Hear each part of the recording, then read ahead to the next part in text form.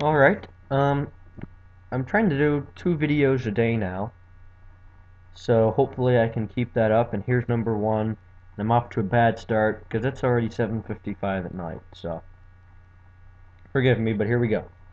Um, the first one of today is going to be about setting up a network drive, and I really didn't do a whole lot with this until the past couple weeks, until I've really had a use for it.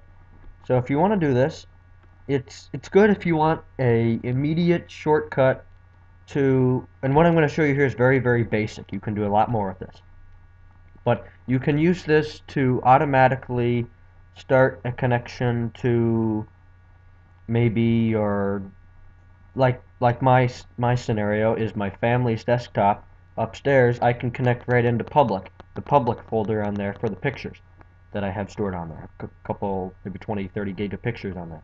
So first thing you're going to want to do is open up Computer,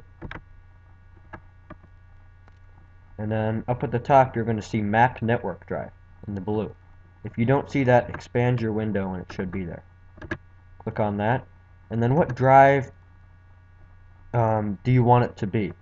What drive letter? Like your hard drive is usually disk C. Your CD DVD drive is usually disk E. Or D, I'm sorry. E for me is my SD card, and A is my public on my Dell Dimension, or my desktop upstairs, or network location. So I'll make drive L, and I'm going to browse for the folder that I want it to open to when I start that.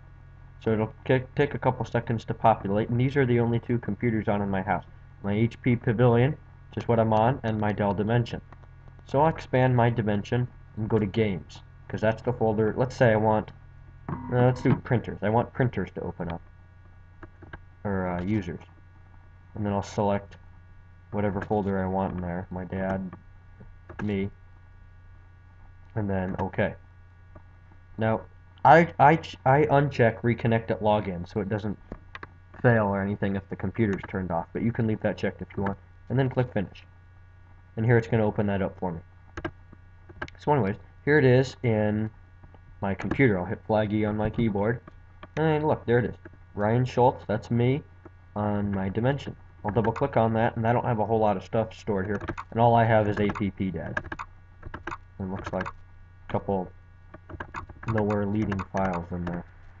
But then my Dimension, I can check that, and then public pictures, and here's all my pictures in there. And there's a lot of pictures in there. So I really do like having network locations like this, and then you can disconnect or delete or something like that if you don't want it. And it's really great to use for an immediate shortcut to a file on another computer, on a server, anything that's connected to your network. Now to find the computer, it does have to be on, and network and sharing has to be allowed. To do that, in Vista, start and type in network and sharing, and then there it shows up network and sharing center.